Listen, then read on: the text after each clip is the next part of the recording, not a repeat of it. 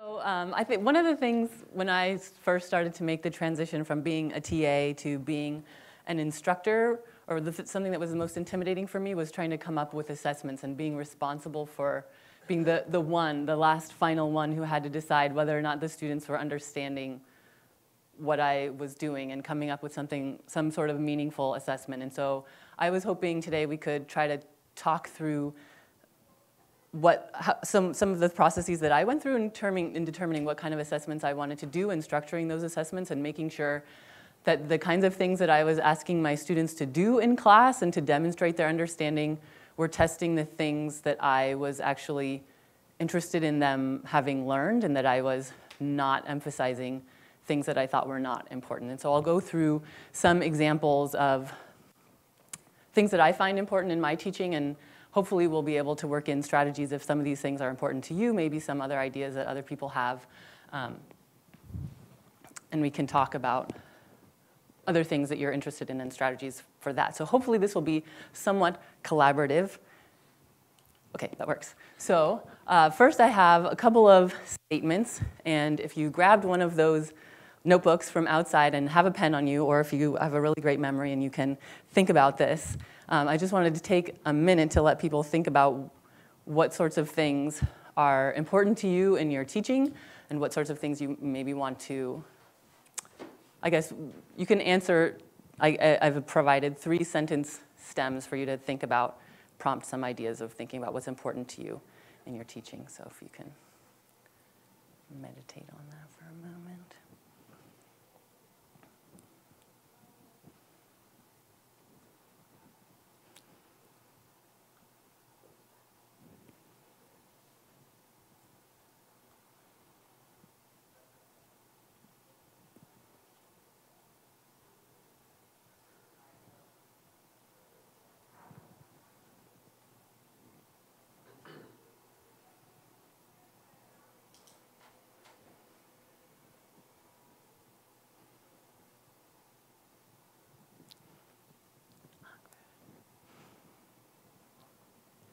Okay, so I'll continue thinking if you have any thoughts in mind, and I'll walk through some of my answers to these sentence stems and some of the strategies that I've used so far in my teaching. So one of the things that I really want my students to be able to do is to think critically. So in 10 weeks, I teach a class on restoration ecology. And so all the examples that I use will be based on that class, but hopefully you can fill in some examples from classes that you teach. But in restoration ecology, there's no way that I can teach any students everything that they need to know about restoration ecology in 10 weeks, maybe not even a lifetime. We don't even know everything that you would need to know to do it right. And so what I think is really important is for them to be able to learn how to think like a restoration ecologist, to be able to learn how to learn about whatever topic it is. And so some of the things that I've done to encourage critical thinking in terms of my assessments are, I replaced all of the in-class exams with take-home problem sets, because I wasn't really interested in having people in the skill of being able to write things down in a short period of time and memorize and regurgitate, and I wanted them to have the time to be able to think critically about these more complicated questions that I wanted to ask, and so I give them more time to be able to do that rather than the 75-minute class session that we have. I also have incorporated a project into the class that requires students to apply lecture concepts to a real-world example. Ideally, the one that I use is a hometown restoration project, and so I try to get them to pick something, maybe a project that they've seen, and then think about how the way that the people are approaching that project mirrors how we would recommend people approach restoration, because often restoration as it's done in the real world is not very scientific, and so I'm hoping to expose them to that sort of idea and be able to think critically about what are the strengths and weaknesses of some of these real world examples of restoration. Another thing that I did was to eliminate multiple choice quizzes, because I think that it was giving students the wrong impression about the material. A lot of the things that I was trying to teach weren't really amenable to having multiple choices that were clear choices, and they also, there often wasn't as clear of a right answer. And so when I presented multiple choice quizzes and wanted to have discussions, I think students got really confused about whether or not there should be a right answer because of the format. And so I took that out. Has anyone else had or seen strategies for like encouraging critical thinking in classes? And this is a STEM session, obviously, but in other sessions would be interesting too, in other fields. How to encourage critical thinking in the classroom. I think one of the things that I start to try to do in engineering classes is to like not start at the point that a traditional like textbook problem would start, but start with something more loosely defined and have the student make more of the abstractions that are required to get to like a tractable problem mathematically, more authentic to what we would be doing in the field.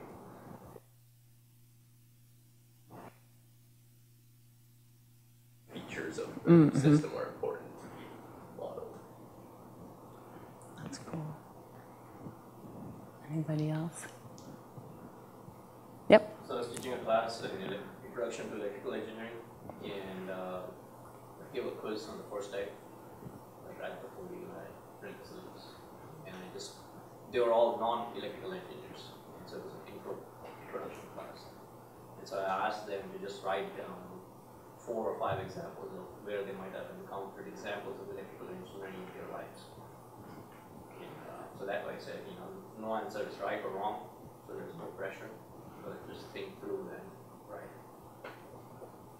Cool. So, okay, that's great. Anyone else have ideas? Yep, sure. So I do math. Math, okay. And so what I like to do with my students is we'll learn derivatives, how to calculate them and stuff. But then I also have them write down in paragraphs what they think a derivative means and how they understand what it is. And actually, this really helped. At least the class that I taught some of the students when we got to applications. They're like, oh, this is easy to apply. You just think about what it actually is and you just write it down. It's fine.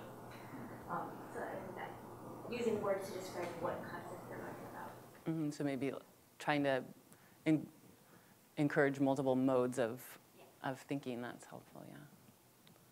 Anybody else have ideas to share? No? Okay.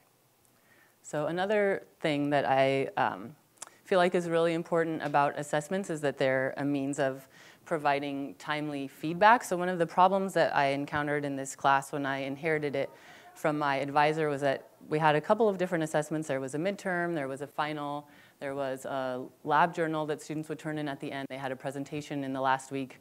And so everything where they got a grade, it came almost at the end or after it was too late to be able to learn from the mistakes that they had made. And so every year they would take a midterm. Every year most students would do very poorly on the midterm and they would all be very upset. And then my advisor would feel obligated to offer some sort of extra credit to make everyone feel better about themselves. And I don't really like extra credit. I want them to learn what I think is important, and if I'm not testing what I think is important, then I should incorporate that originally, and if that's what I think is important, then that's what they have to be able to do. And so I think being able to provide timely feedback is important to be able to let them practice and learn how to do the things that are most important. So one of the things that I did was just during lectures, I tried to use iClicker questions, which I know I said I try to move away from multiple choice questions, but I think when we're doing them together in class, every single time we go through a question, I'll have people debate why they chose a certain answer, and we'll go through every option and we'll come to a conclusion if there is a right answer, and if there's not, I try to make that more clear than maybe I have in previous years. That's something I'm learning about. So testing comprehension immediately so that they can catch misconceptions right away. I also broke up almost every single assignment that they have now into chunks throughout the quarter. So instead of having one lab journal that they turn in at the end, they turn in weekly lab write-ups. And instead of having one project that's due at the end, it's broken into 3 chunks throughout the quarter. Instead of having one midterm, we have 2 problem sets. So everything, they have multiple iterations to be able to learn from their mistakes. And part of that is getting feedback from their TAs and from me, and providing in-depth quality feedback takes an incredible amount of time.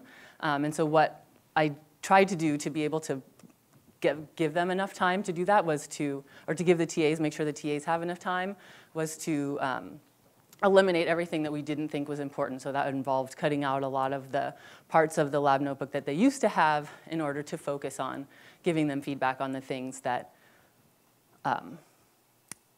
that we thought were really important. So they used to miss synthesis questions all the time. And so now we only have them do synthesis. And so the third thing that I wanted to focus on in my teaching is fostering a personal connection with the material. I think for me that means a couple of things, their engagement with the material, but also connecting to a community within the classroom. And so a couple of the things, I feel like that's an important way for the students to maintain their interest, but also be interested in continuing with this topic. I think it's important for, I like to inspire people to continue on in restoration ecology. I feel like the earth needs more people thinking about how to restore. And so what I've done is, now that I don't have any in-class midterms, I have take-home assignments. I think it's not realistic to assume that they're going to work independently and not discuss. So I encourage them to work together and to collaborate and talk out their ideas with their friends and have them write it up individually, but I encourage them to work together instead of discouraging that. I have also tried to incorporate group work into both the lecture and the lab, so they have a group project that they do in the lab. In lecture, I'll have them do some think, pair, and share, but also sometimes I'll have everyone get up out of their seats in the lecture hall and it's chaotic and move into the aisles and work on group activities. And sometimes it's messy, but what I've heard is that people really enjoy it and they have really great experience being able to work through some of the problem set problems or things that might show up on the final. I also invite guest lecturers to come and discuss aspects of the material that I can't speak to very well myself, so I focus mainly on terrestrial and plant ecology, and so I bring people in who can talk about aquatic and marine ecosystems, and that gives people more ideas of how they might be able to apply this work according to their own interests. And then this year, I'm incorporating a new piece where I'm coordinating a career panel to give students an example of what are all the different sorts of careers and ways that different agencies look at restoration and think about restoration, and so that they have diversity of careers, but also they see a lot of different people involved in restoration. And so hopefully they will see someone that they can identify with either in terms of their work interests or something else about them. So for whatever time we have left, if anyone has ideas about any of the topics, I guess, that we've covered, or if there's anything else that you value or you have ideas about how to incorporate that into in the class, what you do in the classroom or how you assess your students, I thought we could discuss that a little bit. Yep. It's more of a question for you because I've been taking high-value relationship things such as questions necessarily material that you would have lectured on. So how do you ensure that the students do taking away from the classes to be able to perform better classes future on, especially in more introductory freshman and sophomore level classes, without sacrificing the things that you have discussed here as well? Yeah, so I think that that's important, and so the class that I teach is an upper division graduate class. It doesn't feed anything else that they would do, so I'm not constrained in that way. But what I did originally was I looked at all the material that we used to cover in class and actually cover twice as much as what used to be covered, and I'm doing all of these interactive things somehow. So I think being conscious of how you use your time in the classroom and looking at your watch can help address that. But what I did was I looked at, okay, what are the most important topics, and making sure that I cover those topics and finding ways to fit the iClicker questions and group discussions into making sure that we're learning, because it doesn't make sense to cover everything if they're not retaining it. I don't know if that helped you, but I did cut some things out. I cut out some examples, but yeah, it is you have to balance that. It will depend, I would say, on what's required of you to cover in that class. Are we done? Okay.